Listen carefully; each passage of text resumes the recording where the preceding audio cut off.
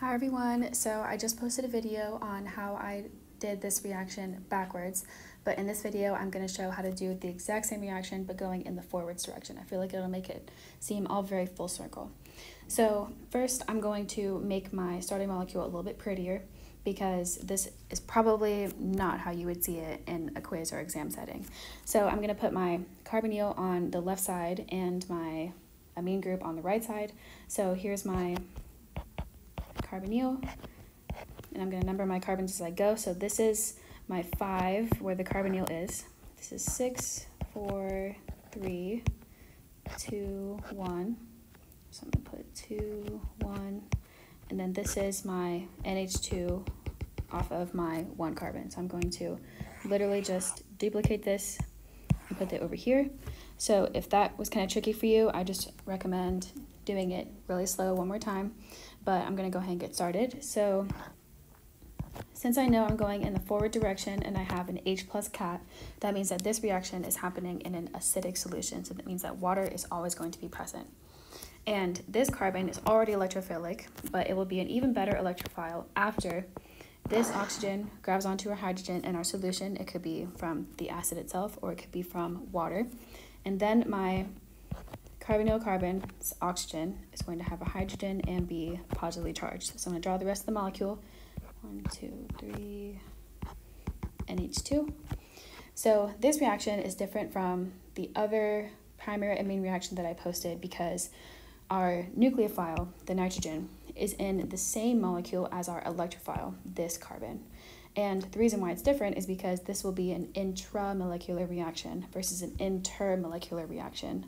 An intermolecular reaction has 2 components that come together, and an intramolecular reaction just has the same molecule reacting with itself, and that's what's going to happen here.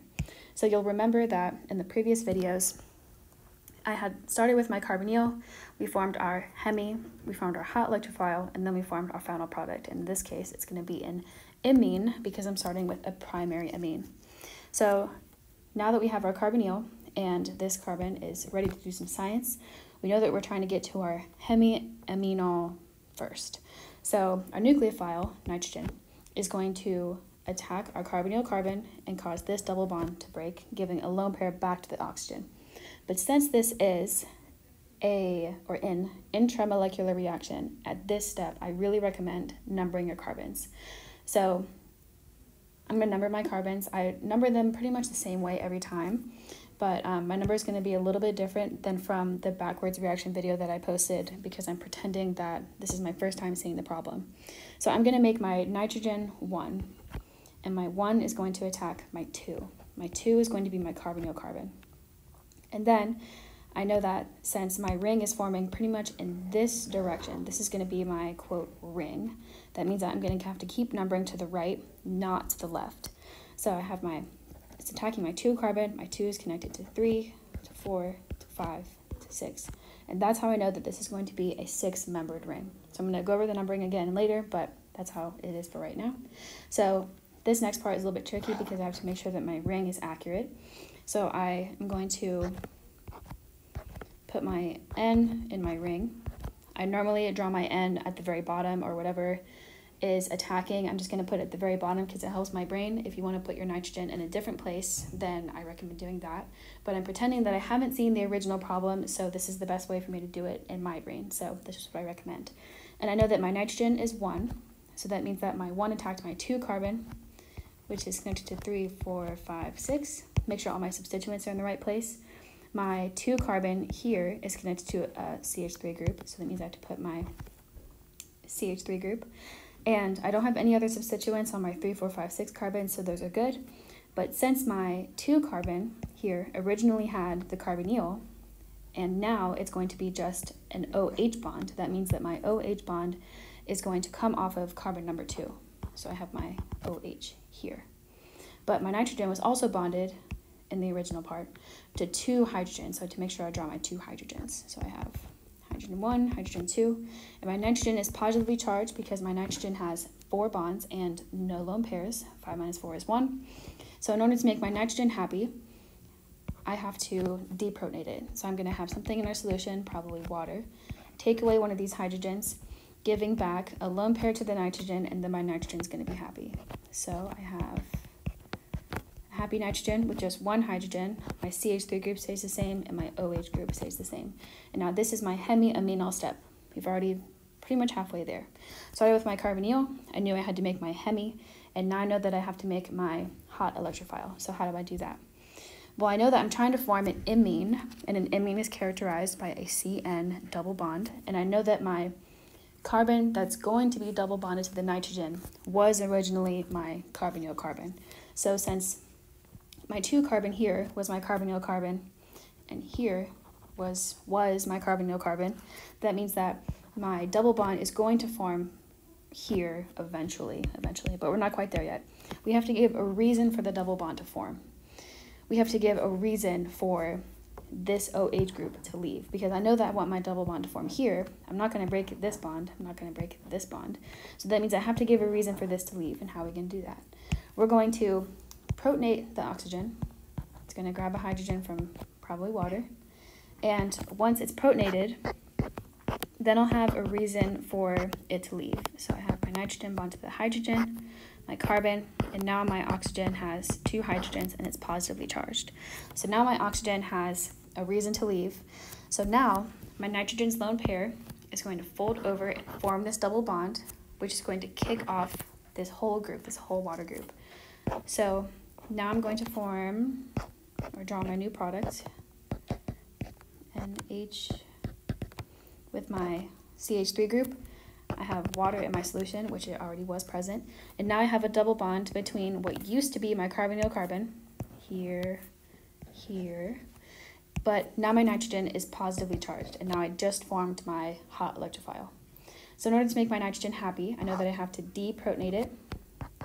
So maybe the water that we just formed, or a different water molecule, is going to come in, take this hydrogen away, and then I'm going to have my final imine product, and it's going to be happy. So this is what I just formed. And I'm going to go back and do this reaction over again, but I'm going to point out the numbering one more time, and then compare this to the backwards reaction that I did in the previous video. So in the very beginning, this is what I had from the backwards reaction that I did in the last video, and I just made it a little bit prettier because you're more than likely to see something like this, or I guess this chunk on your exam, than to see this on your exam, because then it would be too obvious that you're trying to form a ring. So I renumbered it to make it look pretty, and that's why these numbers are different from these numbers, because I'm pretending that I've seen it for the first time. So I made my nitrogen my 1 because I want my 1 to attack my 2, 3, 4, 5, 6, and that's how I know I'm making a 6-membered ring. So I drew my 6-membered ring, and then I added my substituents after, because I feel like that really helps my brain. One thing at a time. I knew that my OH would be off my 2 carbon because that's what it showed here. So I have my OH after the double bond broke. And then my CH3 stays the same, so that's just kind of sticking off right here. I didn't number this one because it wasn't a part of the ring. You can if you want to, but I feel like less numbers are better if it still makes your work right. My nitrogen was positively charged, so we deprotonated it. And then I formed my hemi-aminol. So after I formed my hemi-aminol, I knew that I was trying to form my hot electrophile, which means that I was trying to get rid of my OH group. And to get rid of it, we protonated it, and it made this oxygen really unhappy. So then my nitrogen folded over, formed a double bond, kicking off all of this, this one water molecule. So this is my hot electrophile because this carbon is super electrophilic due to the dipole moment between this carbon and this positively charged nitrogen. So to make my nitrogen happy, this water molecule took a hydrogen away from the nitrogen, and then I formed my final imine product. So I'm going to go back, zoom out a little bit, might be a little disorienting, and look at the backwards reaction that we just did. So the reason why I feel like the backwards reaction for this particular molecule is scary is because we are forming a ring. And the tricky part about this reaction is breaking the ring.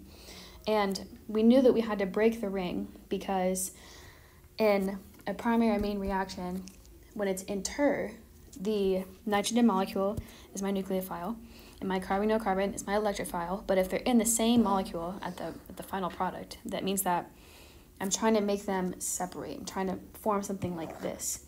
So I feel like it's really helpful to do a reaction backwards and then do it forwards if the backwards reaction is giving you the most trouble, because we can always do it forwards. Forwards is a little bit easier.